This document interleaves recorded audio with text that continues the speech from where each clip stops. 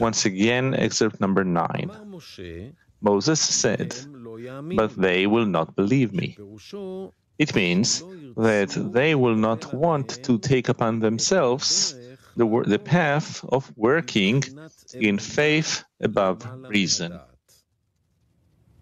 Then the Creator told him, "What is it in your hand?" "A staff." "Cast it on the ground." And then promptly it became a serpent. It means that there is no intermediary state between the staff and the serpent. It is rather to know if one is in Kedusha or in the Sitra Achra. It turns out that in any case, they do not have any other choice but to assume the discernment of faith above reason, called a staff. This staff should be in the hand. The staff should not be thrown. This is the meaning of the verse, "The staff of Aaron budded." It means that all the budding he had in serving the Creator was based specifically on Aaron's staff. This means that he wanted to give us a sign to know if we are walking on the path of truth or not.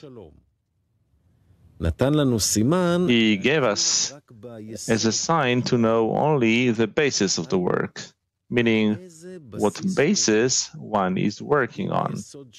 If one's basis is the staff, it is Kedusha. And if the basis is within reason, this is not the way to achieve Kedusha. But we must remember that this is our work in the 10, where we will reach the state of the staff of Aaron, so that it's always within our power to go above reason.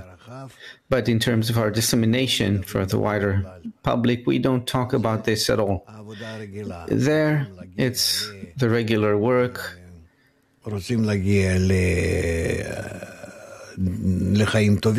You want to get a good life.